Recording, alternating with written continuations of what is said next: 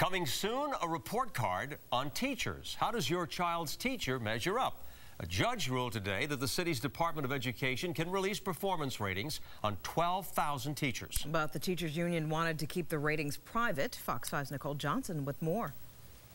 Great teachers don't get rewarded, and the bad teachers don't get removed from the system. The director of an education reform documentary, Bob Bowdon, tells us a judge's decision to allow the Department of Education to release performance ratings for city teachers will hold teachers accountable. You really can't get rid of a bad teacher. So releasing teacher performance data, if your kid is stuck in one of those classes, that's one of the bad teachers, and there are a lot of great teachers, this will at least provide some sort of argument for parents to say, we need another choice. Monday's ruling says teachers' names attached to the ratings was not arbitrary under law. The judge denied a petition by the teachers' union to keep the names private.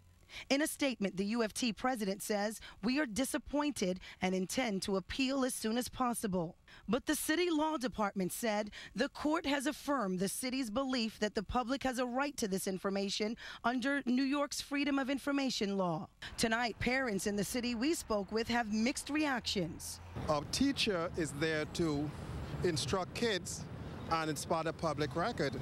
And since it's a public service, I think that I would hope it's not abused. I don't think that publishing that is going to make a teacher any better. Either a teacher has a great heart and is a wonderful one, and I have 2 kids, and my kids have amazing teachers. And publishing their scores or ratings wouldn't change a thing I would do. The debate on this is far from over, especially with the teachers union's plans on appealing. Nicole Johnson, Fox 5 News. A construction